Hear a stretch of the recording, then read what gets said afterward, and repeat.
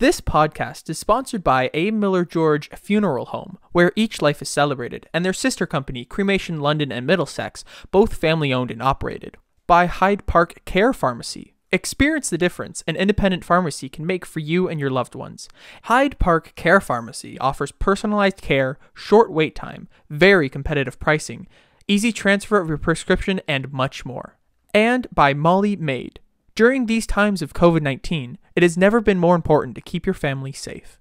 With the Healthy Home Cleaning System, Molly Maid London is here to help. Make your home a healthy haven. Call Molly Maid London today. Today, we talk with speaker and author Stephanie Tait. Stephanie's book, The View from Rock Bottom, is a memoir that affirms the presence of God even in our suffering. It is a compelling and honest testimony. We discuss the book, politics and religion, and hope for the future.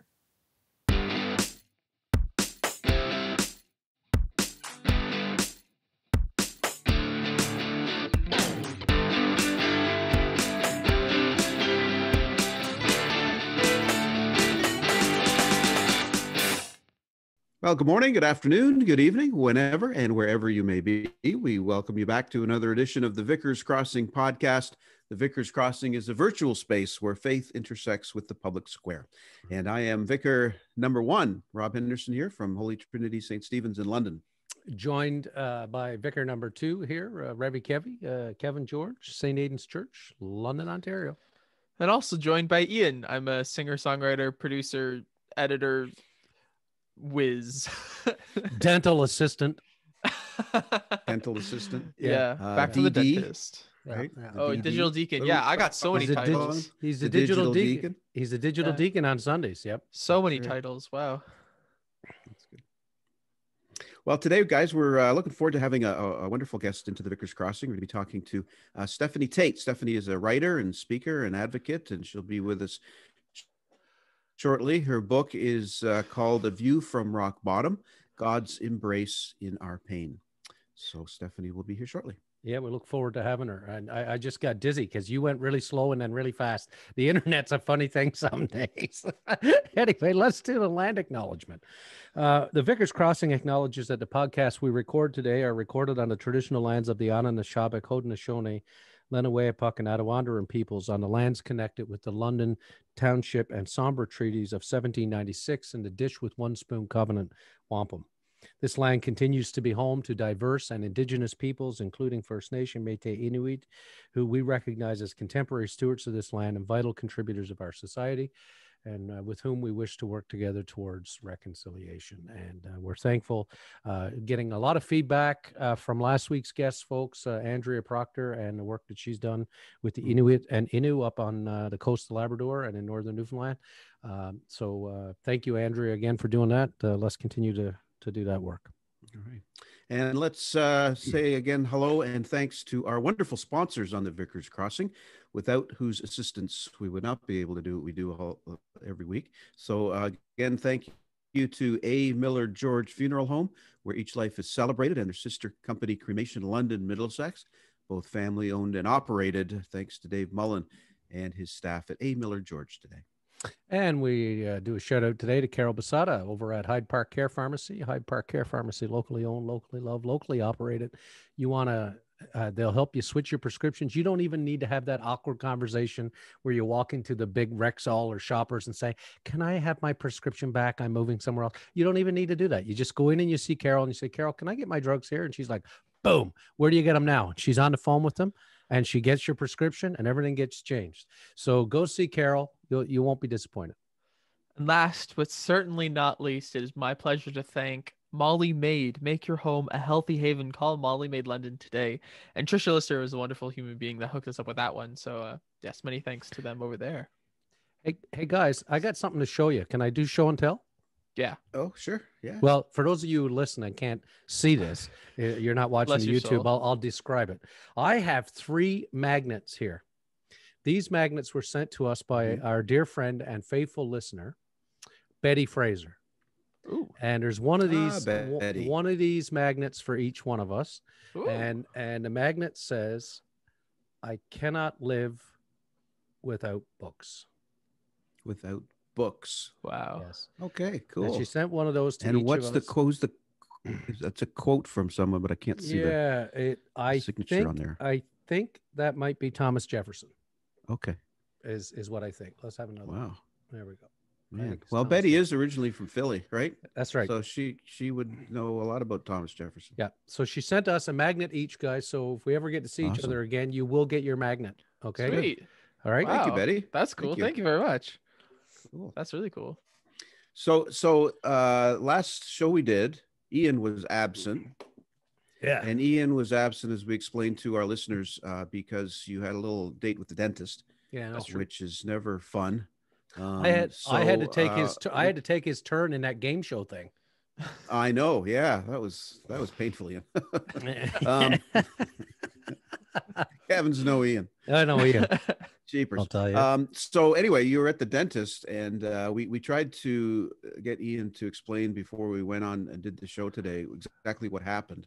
But we're going to have to wait. But we've waited long enough, and so we're going to kind of incorporate Iain's story into everyone's favorite game show on the Vickers Crossing, which is called "It's Not a Lie If You Believe It." Yeah, now, Rob, what is lie. this for those new to the podcast? What is this? Well, this is something that we hope our listeners will embrace. This idea that if you tell a lie and you believe it, it's actually not a lie. It's true. So feel free, folks, to embrace this new reality that we've discovered, thanks to George Costanza. And so Iain's going to tell a story about himself that might have something to do with the dentist. And it may be true or not. Kevin and I are going to try to figure out whether he's telling the truth or not. Okay. So this is a little preamble. I was going to say prerequisite, but preamble sounds like a better word. Preamble might be more like it. Preamble to the story is, my dentist appointment last Tuesday was the first time I've been to the dentist in about 5 years. Yikes. It's a big yikes. Yeah. However, you know what you are? What? You're an anti-dentite. I am not an anti-dentite. You're an anti-dentite is what you are, Iain. So it's been a hot minute. But I went to the dentist on Tuesday like a good little boy, and they checked up on my teeth. Teeth are very strong, and here's where the not a lie if you believe it comes in. Okay. After 5 years of not being to the dentist, there is nothing wrong with my teeth. Nothing. Nothing at all. They are. And you're putting pristine. that out there. It's your story. Okay. Yeah. As his story is that he hasn't been to the dentist in 5 years and his teeth are perfect. Yeah. Like, so in other words, you had no work done, or other Nothing. than maybe a little cleaning and x-rays, and they do that regular stuff. Yep. Yeah. So after marching around London, Rob, he's been marching around London for 5 years as an anti-dentite, refusing to go to the dentist. No, I wasn't refusing. It's just it kept getting rescheduled. Well, yeah, 5 years. Come on. And okay. and so then he goes and he wants us to believe that he's got perfect teeth after 5 years of anti-dentite behavior. I call baloney. I say that there's at least something that needs addressing in there. That's right. Okay. Well, I'm going to give you no. Iain's a pretty healthy dude. Okay. I don't think Iain's a bowl of Captain Crunch in the morning and down to the 7-Eleven for a big gulp. But I don't think he's a big sugar guy. I think he's a pretty healthy guy. So I'm thinking that might actually be true, being a young, healthy dude that he is. So I'm going to say it's true, Iain. Well, I am a big healthy guy. I had no fillings, no cavities. No, my teeth are very strong and clean. Yeah. But you need your gums trimmed. No, they are in the wrong spot. I need to get either Invisalign or braces or something like that. Probably Invisalign now, like thinking about it. My teeth are grinding when it's like not like in my sleep, but they're not in the right spot, and I need to adjust that. They're not like aligned. Yeah, it's like the one side of my Should I ask which orifice they're located in if they're not in the right spot? They found 4 teeth in his ear, a couple in his foot. Yes. Why do you have teeth there? No, most people don't have teeth there. Yeah, that's good. They're there's a lot of wear on my teeth, Okay. especially my bottom teeth. So it's not. But no cavities? No cavities, no nothing. Oh my goodness. Nothing like That's that. pretty good. That's a bloody miracle. They just Yeah. need to be shifted around a little bit. Okay. Okay. All right. Yeah. So what do they do? What are they going to put in an appliance? You're going to have to wear an appliance? We have a Samsung refrigerator on order right now. No, they're gonna put Invisalign is like what's gonna make my teeth all fancy schmancy again. Okay. Yeah. Okay. Well, there you go. Yeah. So it was kind of a half truth, Kevin. Half. Yeah, We'll go half. We get a half. We get a half a point each. Yeah, we Sure. didn't know that he had teeth in his toes. derriere. What's going on? What's going on? All right. All right. So that's it's not a lie if you believe it. And that's Ian's half truth today. Tune in next week, So folks, to why find don't out we, what sort of lies Rob is telling or not. Ooh. Oh, I come up with a good one. Okay. With a good one. Let's bring Stephanie in, guys. Stephanie All right. Tait is here. So we're going to bring her into the Zoom room on the Vickers Crossing. Here we go. Here we go. And we are so happy to welcome Stephanie Tait into the Vickers Crossing Zoom room today from her backyard in Oregon. Right, Stephanie? It's good to have you with us. Nice to be here. Looks beautiful. That looks like a very happy place you're sitting in. It's very calming. Yeah, this is my nice corner. I had to turn off the waterfall just for this. Oh, yeah, or else perfect. I would have had to run to the bathroom. We had a problem. So I got to ask, because if you're online, if you're on Twitter or Facebook and you follow Stephanie, you will see every day incredibly beautiful flowers. So before I get into the book and asking you questions, I wanted to ask: is all from your garden, these beautiful flowers that you post every day? I would say 90% of it. Like occasionally I supplement with stuff from a local flower farm, or if I'm really desperate, I'll grab some filler stuff from Trader Joe's or something. Wow. But like probably 90% of it all comes from here. And you're producing these for people, these bouquets? Well, before I was just producing them for me, Yeah. and then the pandemic hit, and being someone who travels to public speak for a living was a great career to be in. Yeah. Yeah, when I you needed a travel. plan B. Yeah. And it became just, I was posting the flower pictures originally as an outlet, like, Yeah. I don't know, just for me. And I wasn't expecting the response I got. And then it just kind of took off. And yeah, now I'm very regularly making deliveries of bouquets and arrangements. And I don't know where it'll go, but it's fun for now. It's awesome. And I saw you posted the other day, you've got people sending you money to bring bouquets to just people who need them. Right? Like it started randomly. Some person messaged and was like, I want to buy a bouquet, but I don't live near you. So how about I just send you some money and you give it to someone who needs it? Awesome. And I posted about it, and like 4 more people showed up in my inbox. Like, I want to do that too. Or Yeah. they would just show up in my Venmo having already sent money. Awesome. And so now it's become a thing where I keep a ledger and people pay in. And every time someone shows up that says, I wish I could buy a bouquet, but I can't, or I see Mhm. somebody that, just needs one locally, or a business that needs a pick me up or whatever, I You're go right into there. the ledger of donated and I make them an arrangement. Fantastic. Cool. That's excellent. Well, you're doing incredible work, and I honestly, looking to see those flowers every day gives me a big lift, because I'm sick and tired of COVID and everything that goes with it. But seeing the flowers is like another bright part of the day. It's funny what the internet can do. It can make me angry and happy all in about an hour. That's Twitter for you. That's it. Listen, let's move into a chat about the book. A View from Rock Bottom: God's Embrace in Our Pain is an incredible book. I sat down and just read it. I couldn't stop reading it, so I read the whole thing. It's really well done, Stephanie, and I wept, and my heart was full, and I was consoled, because, like most people, we've all lived through difficulty, and knowing that there's somebody out there who's prepared to name that and lament that without having to make it all better all at once is a real gift.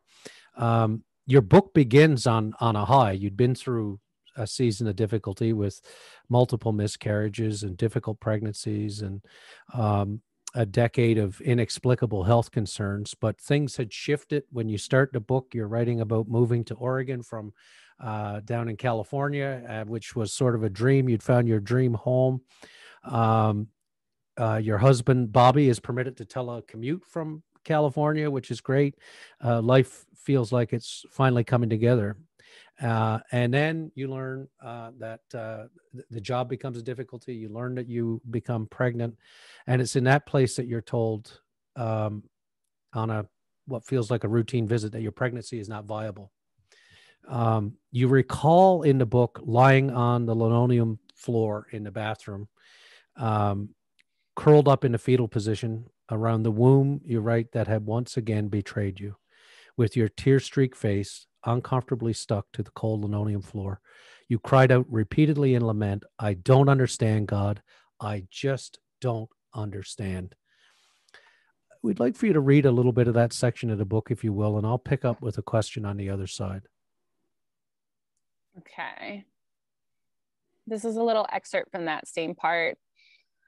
We had taken the extraordinary leap of faith without question or delay. We'd been obedient when he asked us to leave everything we knew and head off like Abraham for a new life in a new land. We'd been faithful to share our testimony of his goodness to us. We went to church, read our Bibles, hosted community groups, and raised our children to love Jesus. We tithed faithfully, even when it hurt.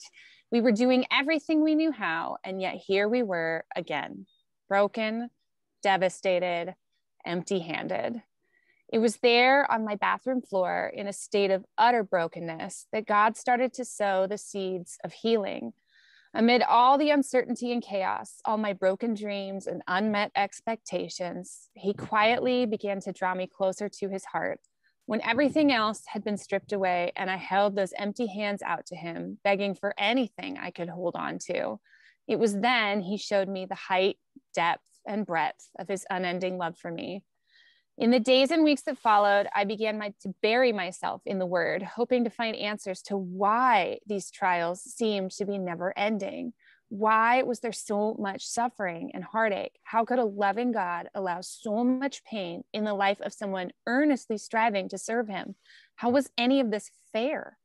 Were these attacks of Satan? Or was God trying to teach me some lesson that I just wasn't grasping yet and was doomed to repeat endlessly until I could? When would we finally get past all the struggling and get back to something resembling a normal life? Almost immediately in my searching, one point became painfully clear. God was about to tear down this idea of a normal life piece by piece and replace it with an unexpected change in perspective. I had come to him seeking the reasons for my specific trials, hoping he would show me just enough details of his perfect plan to make it easier for me to understand his will. If I knew where he was taking me and why, it would be that much easier for me to accept his plans. Little did I realize he had no intention of showing me a roadmap. No, he wanted to teach me how to trust him enough to have total peace, even when I can't make out the road ahead. He didn't want me to look for the proof of how his goodness would unfold. He wanted to show me how to see his unchanging goodness in the midst of the pain. He was teaching my heart to let go of all my most fervently held assumptions, come to him in total surrender, and genuinely proclaim, if not, you are still good. I had found my rock bottom, and instead of pulling me out of the broken pieces of my shattered expectations, the God of the universe met me there in the rubble. Inside my grief, I found the start of a deepening intimacy with God that I had never known possible. There was something sacred in the pain, as if somehow in the suffering, I was standing on holy ground, breathtakingly close to the great I am. From that holy rubble, he was building something new, with passion and purpose growing from deep within the fertile ground below. God was about to replace all my carefully laid plans and great expectations with his perfect best, something so far beyond anything I ever thought I wanted and everything I never knew I needed. Wow. Again, like this story, your story is incredibly powerful for those who are willing to embrace the honesty of all this in terms of life. In the preface of the book, you warn readers before they get a page in to brace themselves. You say, this is not a book about a God who comes into the rescue to make everything all better. You described the book as a present tense testimony, a book which springs directly from a heart still raw with grief and a body still inflicted with very real pain and very real disease. written not as a memoir of a journey I once had, but as letters from a woman still very much traveling through this same road with God, a woman who's still not sure exactly how God's plans will unfold. We're going to talk about some of the revelations you've had on the journey, but can you share with our readers a little bit about just how devastating and broken you felt in those moments? And at the same time, I don't know if relief is the right word, but what it felt like to all of a sudden know that now God was present, not in some time later on, but even now in the midst of this. Yeah, it feels very contradictory, right? Because for me, the most healing moment was not what I expected, right? I was waiting for years for God to show up and do some big miracle and prove like the reason I got sick, the reason I was having all the miscarriages, the reason we kept losing all our jobs or having all these, struggles hit one after another. Because that's sort of the theology that I had inadvertently grown up in. Like we never came out and said, God will always make everything perfect for Christians. But there was this sort of underlying current, right? That if you do what you're supposed to do, you may not be wealthy or, private plane or any of that, but you're definitely going to have a baseline minimum of, you're not going to be homeless under a bridge, right? You're going to have the 2 kids and the picket fence and the kids that grow up and go to a Christian school and everything's sort of cookie cutter. And so when for years and years and years, you are beating your head against the wall, doing everything you're supposed to do, and that's not happening, you're living in this constant tension. I feel like I almost had to split myself into 2 people. There was this part of me that struggled with, maybe I'm doing something wrong. Maybe, like I said, maybe there's a lesson I'm not learning. And if I could just get it right. Or I went through a phase where I used to read, I used to read the Old Testament story of when the prophet Nathan comes to David and is like, hey, you may think you got away with your sin, but you didn't, and your baby's going to die. And I used to pour over that going, is there some like sin I'm forgetting that I didn't confess? Is there something I'm doing wrong? And so there was that one side. And then the other side was this incessant, never ending, like, I always joke, I thought I had to be the personal embodiment of K-Love Radio, right? Positive, encouraging, 24/7 Stephanie, like, it's okay because Jesus.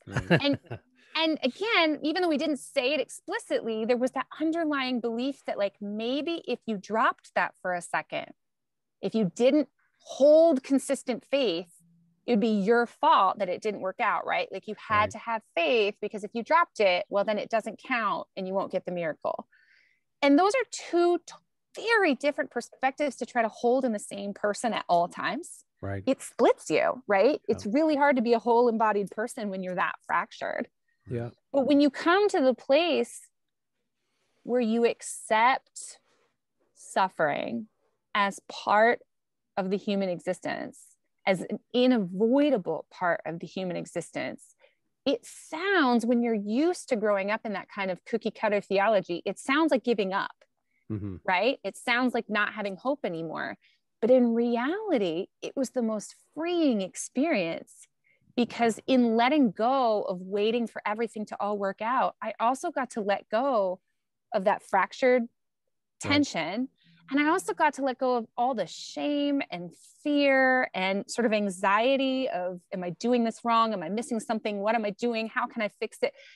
Letting go of that, like, that was the most healing moment of release rather than loss of giving up. It's liberating, it didn't right? feel that way at all. Yes. Yeah. So it's interesting to me, because I was just thinking, as I was listening to you, a friend of ours who's coming on the podcast in a few weeks, John Marsh, just retired from a 40 odd years of being a priest. He likes to talk about the theology of shit happens, and that it doesn't pick who it's happening to, right? Like it doesn't differentiate between good people and bad people and all that stuff. And I couldn't help but think of sitting in front of one of my more senior parishioners in a previous parish I was in, who, had gone through the loss of his mother-in-law, who was like nearly 100. And then his wife, and then his health started to fail, and all these things are happening. He was a lifelong church member. And of course, you wouldn't describe the Anglican Church of Canada or the Episcopalian Church as prosperity gospel. But the point that you point out in the book, which is right, this is infused in all of us, because I would sit with him and he would say, Kevin, you need to help me. tell me, what have I done? I go to church, I say my prayers, I look at, so what have I done to deserve this? Why is God punishing me? That's what he was saying. Why is God punishing me? And I think this is not the God I subscribe to, but it's a very real feeling, isn't it, Stephanie? Yeah. Well, and that was one of the points I really tried to make in writing the book, was that if you had asked our church growing up, if you'd used the terms prosperity gospel, we would have been like, oh no, we don't, that's Joel Osteen and those, rich guys, and we don't do any of that. They're so wrong. And yet, if you really dug into the theology, it's so pervasive in white Western Christianity, and we just don't see it. Because we're looking for that God wants to make you rich. We're looking for the private planes, and we're not looking for, for instance, right? Like, how often do we hear people take things like the Proverbs out of context, right? As promises of like, if you train up a child a certain way, like, okay, so if you do what you're supposed to do, you're going to have good Christian kids that have good lives, and they won't use drugs, and they won't have sex. Like, that's not how it works, though. That wasn't meant to be read that way, as if you do X, then God gives you Y. Really, any transactional view of God is prosperity thinking. And perverse. And perverse as well. And in that same light, I don't think it's a stretch to say that, suffering is a difficult subject for many Christian folks. We don't like to talk about it. We don't like to look at it.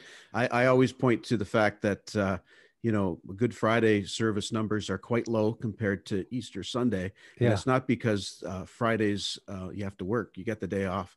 So but nobody wants to go look at Good Friday. They just want, they want Easter Sunday. Right. But anyway, you write in the book about that. Suffering is one of the universal experiences that actually ties each of us horizontally to one another, but also vertically to Christ, because each and every one of us experiences pain and disease and heartache in this mortal life. And Christ himself is not, outside of that, as I just mentioned. That's what Friday's all about, Good Friday. And there's not one of us who can say we've enjoyed a life free of suffering, nor will there ever be someone who can. It's a universal unifier. And yet we get surprised by suffering.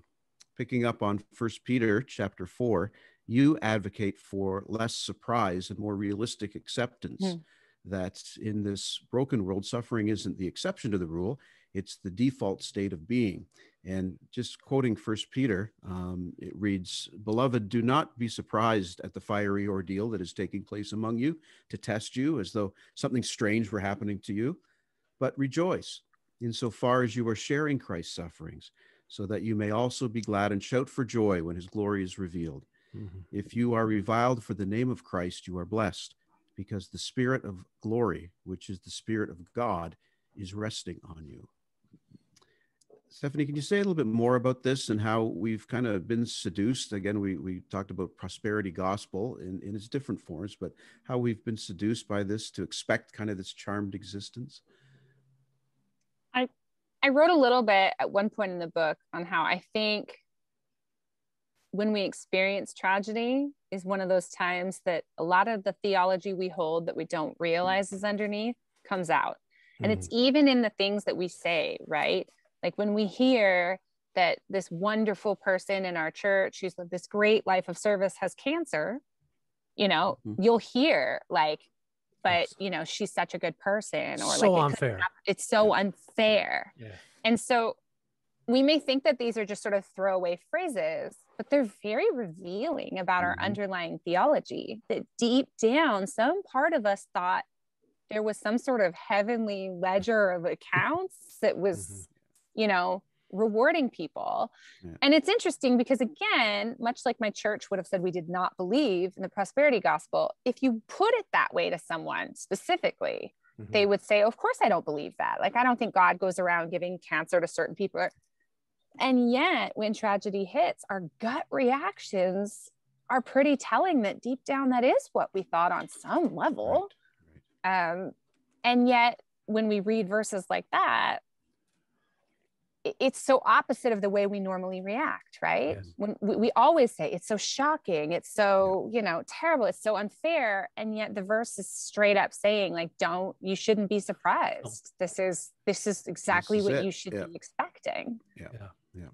And further to that, I mean, I think Jesus speaks to this a lot too, in a way, to sort of like, it's not as though what Jesus tells those who he calls to follow, that it's going to be easy and that life is going to be charmed. And, and in terms of, you write about the Beatitudes in there as well. I mean, we have this perverse idea of blessing. Well, I'm so blessed. People say, "Oh, I love your house." Well, I'm so blessed. It's like God's self. Pet peeve. Right. I call it Hobby Lobby theology right now, because if you've ever been in like their signs section of home decor, it's very telling what their theology is. Every last one of them is like, so grateful and blessed. And like what does this mean to you exactly? Yeah, I just love your Escalade. It's so nice. And the blue is so beautiful. Well, I'm blessed with the Escalade. That's it. Yeah. I mean, I think that's the challenge though, right? Is that we've got Jesus who says, "Blessed are the poor in spirit, blessed are those who mourn, blessed." And as you point out in the Luke version, in the Sermon on the Plain, it's woe to you with the beautiful house and the Cadillac and the, on and on, right? Like those so important to me to put that version in there, because it's surprising to me how many people don't know about that version. Yeah. Right, being like, but what about the woe to parts? And they're like, there's woe to's blessed are, and but blessed. That's one version. The other one has the second half of that sermon. That's right. You may want to read that. And it's a very uncomfortable sort of realization of how we've distorted this idea of blessing, and really sort of look to these prosperity ideas. Picking up on that a little bit, you can't get away from the fact that this often also permeates our connections in the community and how we live as a culture and as a community. And that can't be talked about without talking about politics. Now, I don't know if you know this or not, but us Canadians spend a lot of time watching your politics like sports. You know that my husband's Canadian, right? Oh, no, I didn't know that. Yeah, he's a Canadian citizen. Our kids are both dualies, and his whole family all lives in Prince Edward Island. Oh gosh. Good. Well, see, I'm from Newfoundland, further east than that even, but so and my wife is a dual citizen because she's American and Canadian. So so we watch it sort of like in horror. You can tell the truth. It's like you watch in horror. It's like UFC fighting. Actually, it's really interesting being married to a Canadian, right? I bet. I get to see, like, my in-laws are some of the most conservative people I know. Really? And yet they would look at our healthcare system and be like, we don't want that. Yet down here, it's assumed that if you're conservative, that you are against socialized medicine. Right. And for them, like, they're way more conservative than most of the Christians I know here. And they would be like, absolutely not. Absolutely. Like, we're not going to let people die in the streets, eh? Like, that's not a thing. That's not going to work. Well, that's exactly where I was going, actually, is this idea of trying to sever these attitudes from politics, right? So you write, there's simply no way to discuss big picture ideas of politics or the seemingly personal beliefs that inform our political views without affecting real human beings on the other end. And this is where, I mean, we watch these grand debates about things like healthcare or refugees, or right now lifting children out of poverty, as we heard in the speech the other night, and so on. So while it's wise to caution, you're right, while it's wise to caution against letting our politics influence our faith, it's impossible to think our faith doesn't influence our politics. I could not agree more. You go on to say, for far too often we buy into the lie that people of faith should never be political, and cries of we should stop fighting about politics and just get along. Oh, sweet. And are commonly heard in our faith communities. While we are certainly called to avoid partisanship, you write, it's impossible to avoid politics. Politics isn't simply the machinations of a small, powerful elite in Washington, D.C. Politics is ultimately the way we define what we owe to our neighbors and what kind of community we have chosen to be. Politics is a way about real people, and it's always about real people. So in our desire to foster unity in the body of Christ, let us be careful not to silence those suffering in our midst because of cries of "don't take that personally." One of the heartbreaking things for me as a Canadian reading your story is realizing that the many things that you've had to face individually and as a family have come with not just a physical cost, but a financial cost and a financial burden. Dealing with multiple health concerns, your Lyme disease, PTSD, miscarriages, like these things all have an incredible emotional, physical toll. And then there's the real financial cost of healthcare. Can you share with our listeners a little of what it's been like on that journey through illness and suffering, while at the same time facing these financial barriers for your family, and why these larger conversations about politics matter on such a personal level? You entered into that little bit I quoted by speaking of someone who was close to you, who told you to not take it personally, that he felt so strongly about healthcare. Maybe you could say more about that too. Essentially what happened in the interaction was that there had been a number of news pundits here, and even a couple of senators that had used the same analogy during our ongoing healthcare debates at the time when they were trying to overturn the existing healthcare law. Yes, right. Under which I would have lost my coverage, because the only reason I have the coverage I have right now is because the law tells insurance companies that they can't exclude people like me who are extra expensive to insure. Right. They used to do that all the time. This is the Affordable Care Act, or as people call it, Obamacare. And at the time they were trying to overturn it, one of the arguments that kept coming up, which was so dehumanizing, was this analogy of, well, would you ask a car insurance company to insure a car that's already been totaled in a wreck? And it was like, so I'm sorry, Seriously? like, are you supposed to drop me off at the dump and like stick me in the crusher for recycling? Like, I'm a person. And so what had happened was I was in a Bible study studying, and somebody repeated this argument, and I was very upset and expressed that, like, who they're talking about is me. Right.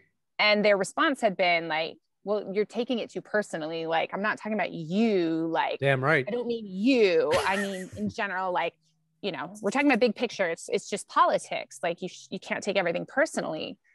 And I was more just frustrated with this grander idea that I hear all the time, right? Of like, let's stay out of politics, or let's leave politics out of it. Or why can't we just agree to disagree on these political things? Why do you have to try and shame us or blame us, or, you know, use the Bible to make us feel bad? We should all just focus on unity and agree to disagree on stuff. And you're right that the fact that we were going through all of these struggles and had that compounded by the financial component was probably part of why this was so much easier for me to have a light bulb moment and see. Because the reality is that I'm white and I'm squarely middle class, and, you know, I have a lot of intersecting layers of privilege.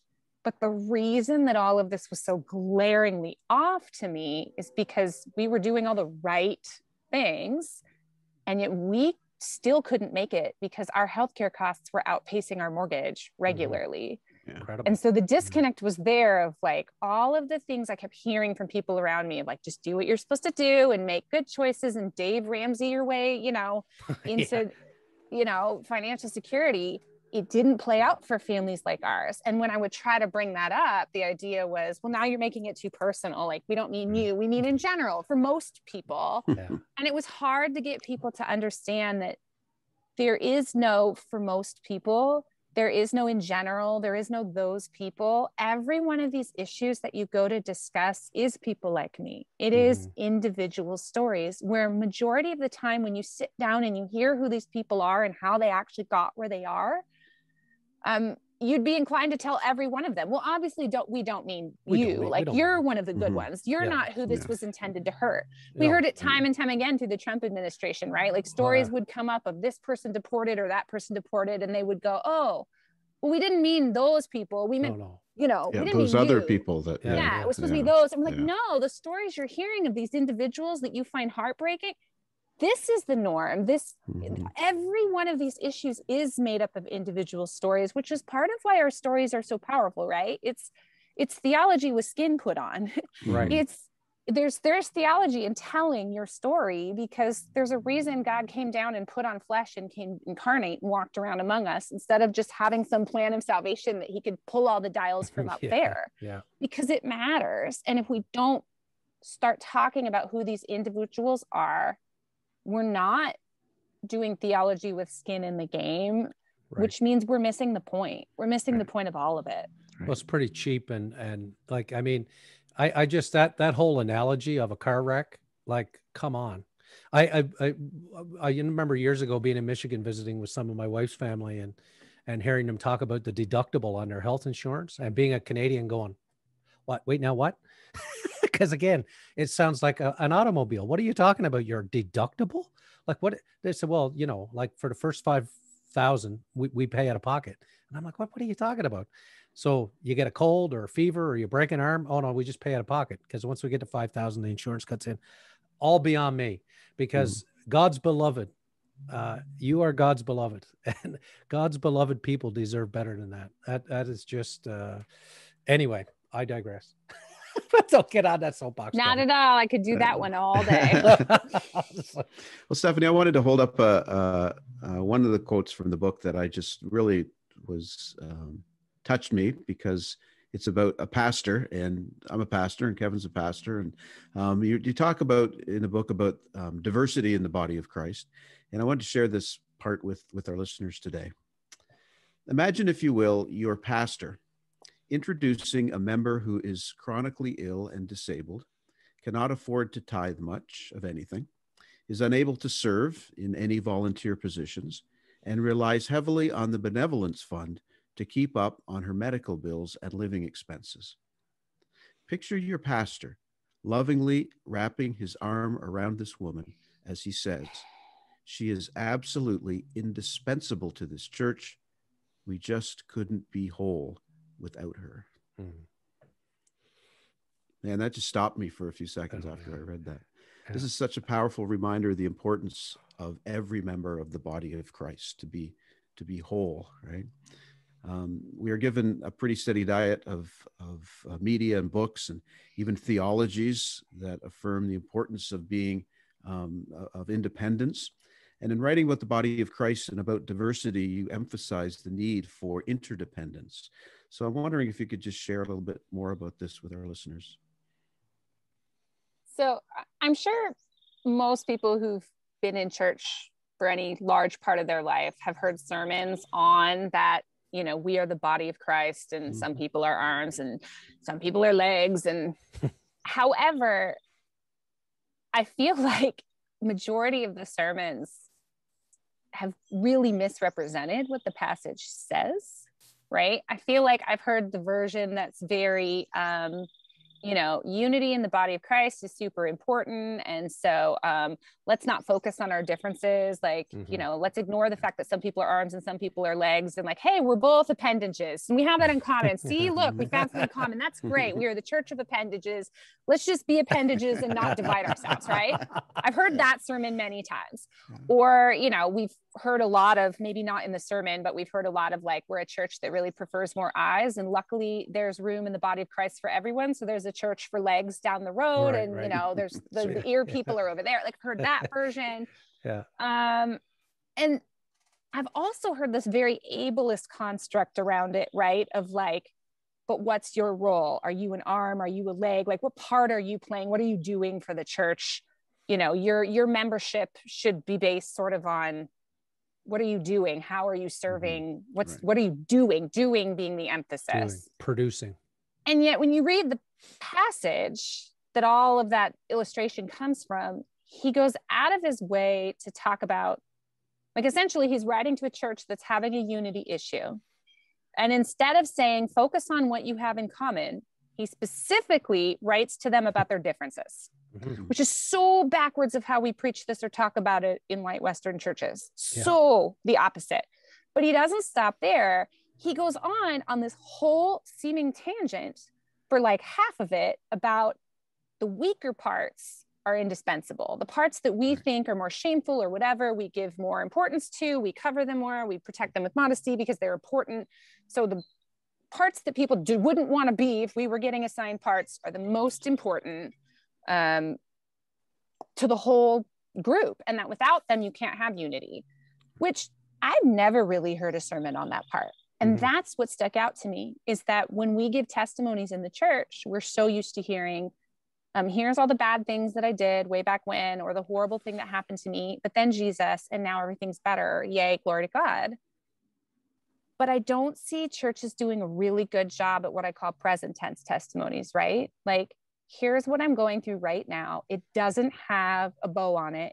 It's not a cookie cutter story. It's not a 30-minute sitcom where Danny Tanner comes in at the end and sits on the bed and explains everything and everyone's happy, and it's a package and it's over. Yeah. And next week we'll be completely disconnected from this, right? Because this is solved, done. That 30 minutes is over, right? Remember back in the day, you could watch sitcoms out of order because it didn't matter. There was no cliffhanger. There was no connection. They were nice little bite-sized chunks. And once you've learned that lesson, that lesson's over and you never have to go back to it. Right. But that's not really how it plays out in life. No. And I don't see churches doing a very good job making space for testimonies that say, here's this thing that we're going through. It's really hard. I don't have a miracle. We didn't get our miracle baby. We don't have our miracle healing. We didn't save our marriage. We didn't whatever, but we're still sharing this and we're here and God is still good and we're still seeking community in this. And we don't have to know how it's going to work out. We don't have to wait and see how like the explanation plays out before we can share it with everybody. Like, here's our right now present tense testimony so that we can not only show that we're still here, right? We're still holding on. We still have faith. God is still a part of our life, but also so that you can have community back with us as members of this church. And so that other people who don't have the miracle baby or the magic healing don't feel alone or silenced or in the corner going, well, I can't really fully be a part of this church until I have that too. Right. There's connection in being the first one, right? To step up and say, I don't have that yet. Here's my present tense testimony. So there's room for you too. Right. I lack value. Right. So I see that everybody, and we elevate people, right? We talk about being the hands and feet of Jesus. So we, look at these people who do this and that. We don't talk about the coccyx or the appendix or the gallbladder or, or the members of the body that are just there. And maybe that's all they can be, is just there. And and that's as much as they can muster today. And so it's what makes that quote so powerful. I shared it on Facebook and Twitter, as you know, and I share a lot of stuff on Facebook and Twitter, but I have to tell you, the uptake on that was really big. Everybody read those words of yours, Stephanie, and we're like, whoa, that sort of hits us right where we need to be reminded of what I think the challenge for that one, and I want people to get, is that it's not enough to have space for the people that are just there, right? What Paul's actually saying is that the church can't be whole and it can't have unity without them. That's right. So it's not just like, we won't push you out the door if you're not actively seeking out diversity. And I don't just mean racial diversity, right? I mean class diversity and disability and people who have different faith stories and different walks that don't all have the same sort of faith that you do, then the church can't actually be whole. So it's not enough to not push those people out when they come. We have to actively be seeking out, creating space for that sort of diversity and bringing them in. The eye-opening word for me is indispensable. Like, it's that these folks are indispensable. And that's directly from the passage. That was just a quote. Right. Like, that's the thing, is it's indispensable. It's not tolerating or welcoming or any of these fancy little things we like to talk about in church land, but it's this person is indispensable, not just some afterthought. And that to me is the part that just really opens up so much. Over to Iain. Yeah, I wanted to talk about your son, just briefly, because you share about your son in the book, and your son is autistic, and you share about a time when he was about 6, and he prayed during bedtime asking God to please take away my autism so I can just be like everybody else, which is heartbreaking. He had become painfully aware that he was different than other kids in many ways. What did you say to him after hearing that prayer, and what was sort of the fallout, I guess, after that sentence? So this is on that same topic of the indispensable idea, right? Mm-hmm. That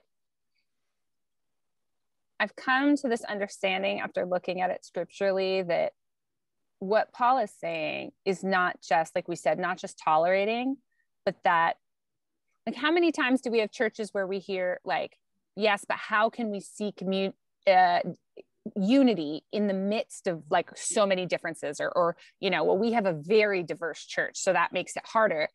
And in reality, what the Bible teaches is that you can't have uniformity, or you can't have unity if you have uniformity, right? Mm-hmm. You can't have unity if you have homogeny, which Mm-hmm. again is so backwards of how we approach it in white Western churches. Mm-hmm. But he's saying that without diversity, there isn't a way to actually have true unity, because you're missing indispensable chunks of the body. So when Aiden came at, and he was very little at the time, so before you go, wow, that was cheesy, he was a very, very little kid, and I had to think very fast here and come up with a way to explain this in childlike terms. But I came up with a little story for him about a puzzle piece, right? And this puzzle piece was brown and angular and squiggly, and it looked at all the other puzzle pieces around it, and they were blue and they had white puffy clouds on them. And, you know, and this puzzle piece felt like, I'm ugly. Like, I want to be like all those blue puzzle pieces over there. Yes, the irony is intentional, but this is about blue puzzle pieces. Stay with me. And so in the end of this cheesy story, you know, the puzzle gets put together, and the brown, angular, squiggly one turns out to be, yes, everyone groaned, the face of Jesus in the puzzle. But the point I was trying to make to him is that if we all want to be alike, that we're not going to get a complete picture of the image of God. Because saying that we're all made in God's image does not mean we're all acceptable or it's all okay. Each of us has some component that's kind of like God.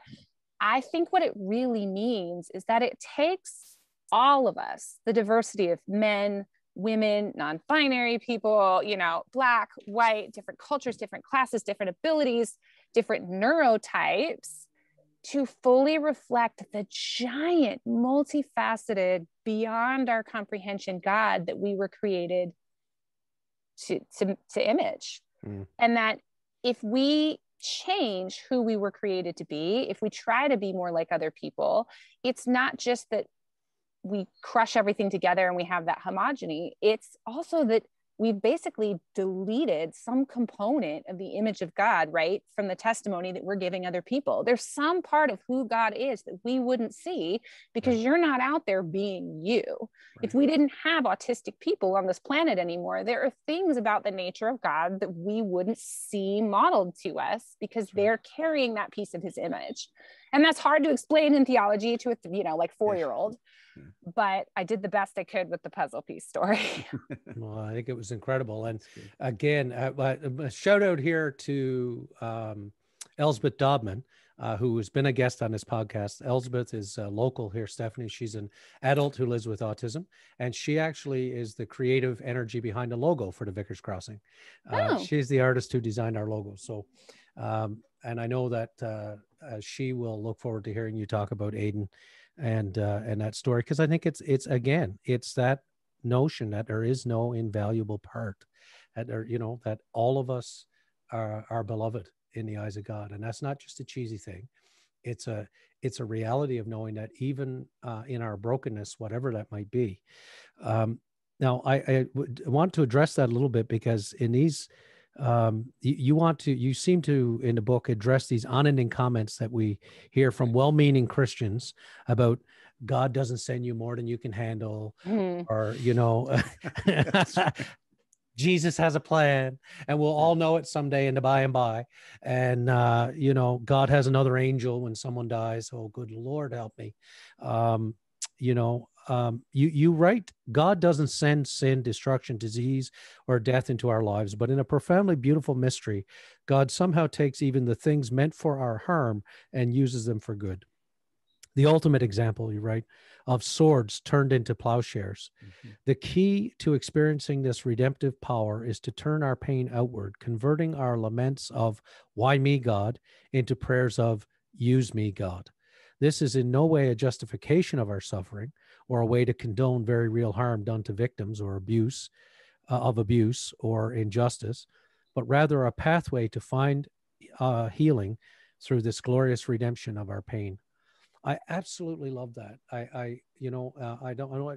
I'm sure Rob can testify to the same thing as a pastor too, that some of the most profound examples of people journeying through loss and pain have been those who've managed to do exactly what you're talking about here, which is turn the question from why me to why not me, or how do I use this, or what can I do with this? I know my own family included.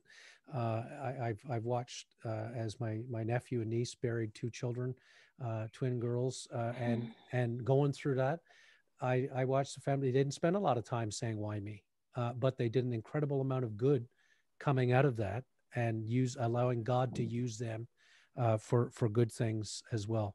So I wonder if you can say more about that, about how God doesn't send disease and give us more than we can bear, and if God brought you to it, God will bring you through it, and all of that stuff. But how God has the power to transform even the greatest suffering. This was the hardest part of writing this book, is that because we've gotten very used to this cookie cutter theology, things get very polarized very easily. And so what tends to happen is there are people out there that are already saying and writing and preaching that, don't sit around and wait for the miracle. You're not promised that, like, suffering is part of the Christian life, etc.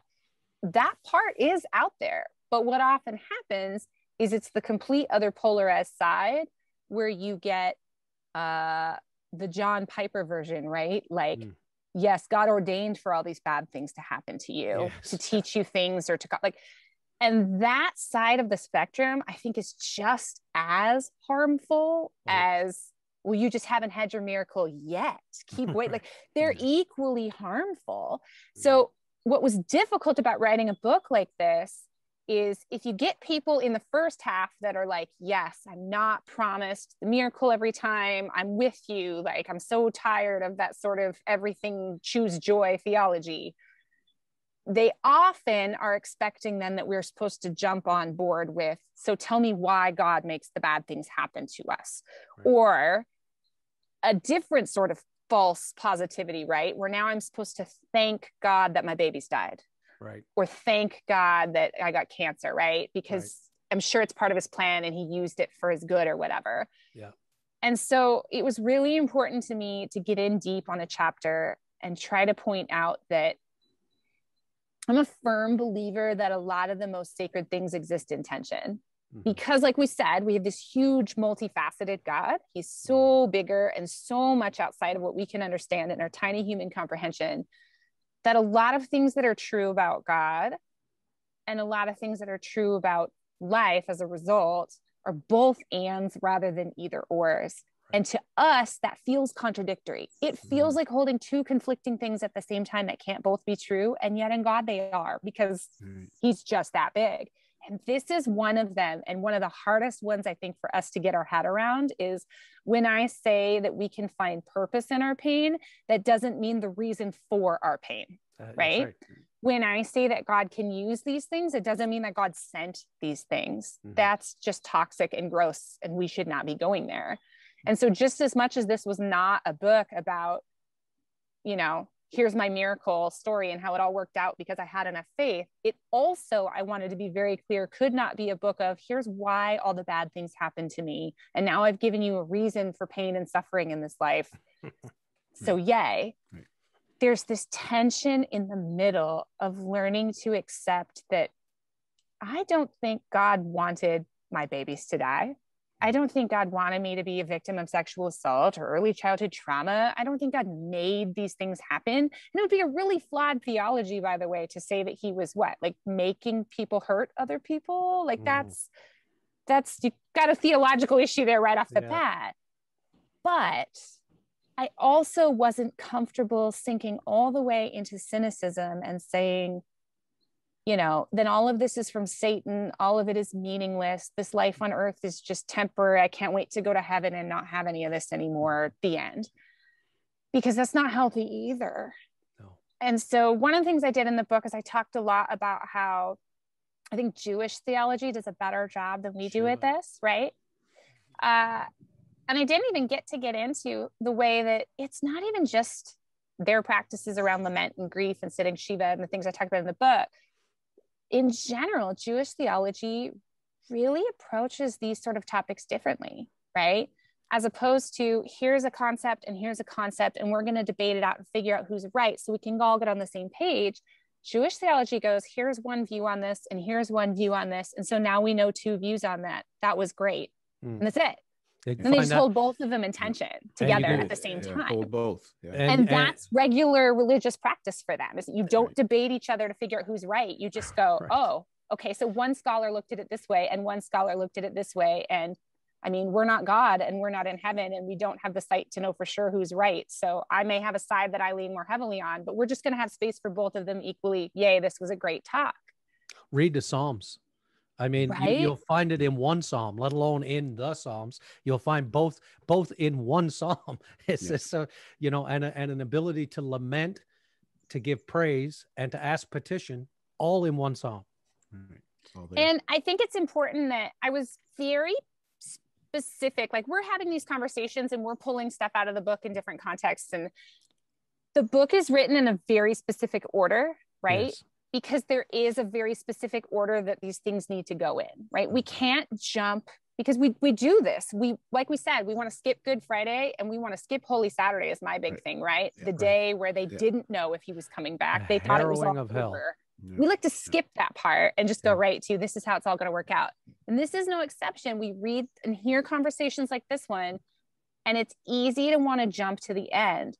So we don't get to, like, for example, look at people who are going through cancer or who tell us that they've been abused and go, okay, but don't be bitter. What are you going to do with that? Like, what are you learning? What is God doing in your, like, we don't get to jump to that. There are a whole pile of steps that come before that. And the whole reason in that chapter that I was able to talk about how to turn our grief outward for good is specifically because I pointed out in the whole first half of the chapter that Jewish culture has already laid the groundwork of the community holding that person, right? Before the sitting Shiva person is told, don't shave, don't take care of yourself, don't sit and think about yourself, they're already told, you don't have to cook your own meals, you don't have to invite people over, your front door's open and they're literally walking in. You don't have to remind people of your grief because you're dressed a certain way, and so they're reminded to take care of you. Like, the groundwork was already laid for the community care part. So I just want to be very clear that there's no component of this conversation that we get to take out of context and direct at someone else. Right. These are steps that we go through to learn how to process our own grief and suffering, not how to tell other people how they're supposed to deal with theirs. Right. Yeah, I agree. And I think what makes the writing, and this chapter is so critical in it, what makes it so important is that it really does emphasize the need for our communities to be intentional about these things. So yeah, we can't get to the, let me hold you in that tension without giving people the reassurance and fostering communities of discipleship in such a way that people know they can be safe and that they don't have to be all that, and they don't need to do like those things are so very important in the midst of all this. Yeah, definitely. We're coming to the end of our time. Stephanie, I want to just ask one more thing before we let you go today. We've referenced it in a few ways today. The life following in the way of Jesus is not easy. There are challenges here, and we have all come to learn that it will require faithfulness. And that faithfulness really requires a willingness to grapple and to wrestle with the difficulties of life and grapple and wrestle with God. And something you write, I wanted to share with everyone. You write, the most sacred truths are found in the most uncomfortable places, and the theology of suffering can be no exception. We're called to something much more difficult than the assumption that we fully understand and thereby accept our pain. We're called to embrace the holy unease of recognizing that we serve a God beyond our human comprehension, whose ways simply cannot be easily explained by our limited understanding. we're asked to keep questioning, to keep wrestling, to keep coming back to pray for the impossible, even as we acknowledge that we aren't promised the answers in this life. And more importantly, we're asked to remain cognizant of the very real possibility that we're getting some of this wrong, that we don't understand nearly as much as we'd like to think, and that there will inevitably be times that, as Paul says to the church in Rome, we do not know what to pray for as we ought. We serve a God beyond human comprehension, as you say. We are indeed asked to keep questioning and keep wrestling and keep coming back. So I guess one of my final questions is, how are you doing with that now? We know that even as you were writing the book, you were faced with loss and grief. And we began by saying this is a conversation about someone still very much on her journey. How are you doing in the midst of that journey today? Depends on what day you asked me that question. I wrote that part because when I turned in, when you write nonfiction, right, when you sign your publishing deal, your book's not written yet. You usually have an outline, it's very laid out, you know exactly where you're going, all your research is done. These are the verses I'm going to talk about. This is what each chapter is going to say, but it's actually not written. Right.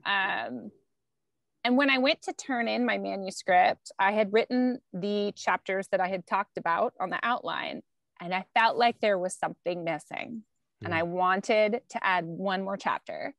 And so I did something that, I'll be very honest, when I turned it in, I was about 85% sure that my publisher was going to go, whatever this last chapter is, no, that's out. Because if you read the book, right, it feels like we're coming to a very, I don't want to say comfortable, but we've definitely come to a place where some of these things are nuanced, but we've circled the plane, we've circled the runway, we're landing the plane. You could very clearly articulate, this is her point of view on suffering, on healing, on miracles, there it is. And so I wrote a final chapter that blows all of it up and then goes back to the very beginning and then seemingly says the exact opposite of everything I just said, and then just leaves you with this story. And I was pretty sure my publisher was going to go, no, people are not going to get that. You wrecked it. Just take that out, leave it clear, leave it articulate, don't confuse them.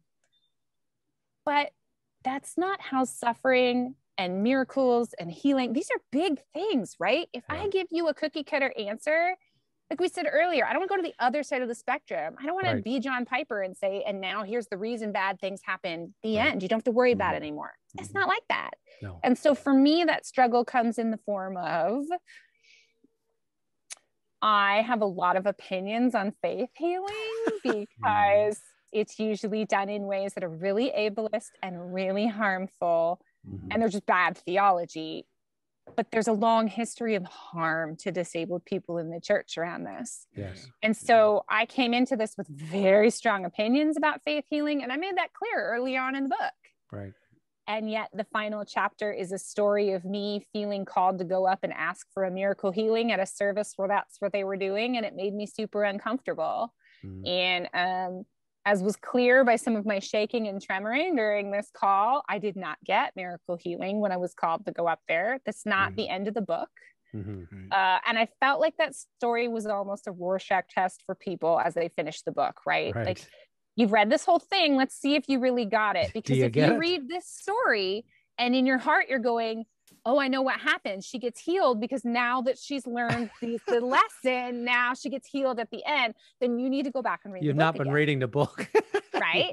But also, if you read this book and you got to the end and you thought, wait, you actually went up and prayed the prayer, you actually went, what the heck? That's so stupid. You know that that's not a thing and that you won't, you also didn't actually get the book. Go back and read it again, because the truth here is in the middle, that I'm not promised the miracle, but that doesn't let me off the hook for asking for it.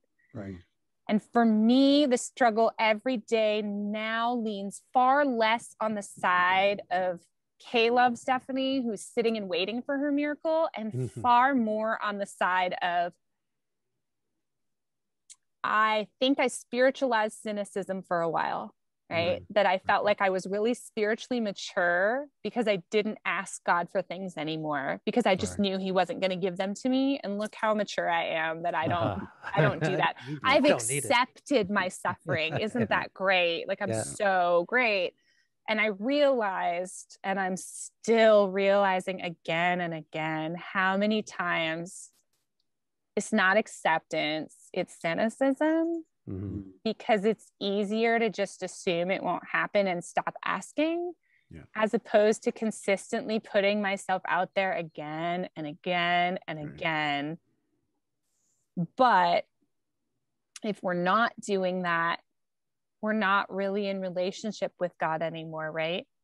If I take this component of my life and say, it's decided, it's never going to work out, that's what it is, and I just keep my desire to not have to deal with some of these challenges to myself, and I leave God out of that conversation, that's less relationship that I'm having with him. And that's not spiritual maturity. That's just cynicism. So that's, I waver back and forth. I lean more to the temptation of the cynicism side, but there are still times that, I lean more to the side of maybe, just maybe. I published a book about suffering. Maybe I'll finally get my miracle. So I swing, I go back and forth, and I'm constantly having to remind myself to rebalance on the tightrope, if you will. Exactly. Stephanie Tait is our guest today on the Vicar's Crossing. The book is titled The View from Rock Bottom, God's Embrace in Our Pain. Stephanie, thank you for your time today, for your gift of this book, for your witness, for your honesty, and for opening up a conversation that I hope our listeners will really delve into and bring into their parish life and into their Christian groups. And this is because this is the stuff we got to get into, and we can't just leave it sitting on the side. It's important, and it's we have to talk about it. So thank you for opening that up for us today. Now, remind folks to take a look at our webpage under books, because there's a direct link there on where you can order and get the book, or call your local bookseller and ask them, can they bring it in for you if they don't already have it? But as we know, many of us journey through many things. And Stephanie, I have to say that reading about your own journey and the honest ways you, with so much dignity, write about your own story, your own belovedness, and the belovedness of all those who struggle was an inspiration. So grateful to you for taking time to be with us today from Oregon. Thanks for having me. Thank you so much. And again, thanks to Stephanie for her time today. We hope our listeners will read that wonderful offering of hers. And as Kevin said, check it out on the website, along with all the other books and authors that we've been able to chat with. thevicarscrossing.com. Check us out there and find out more.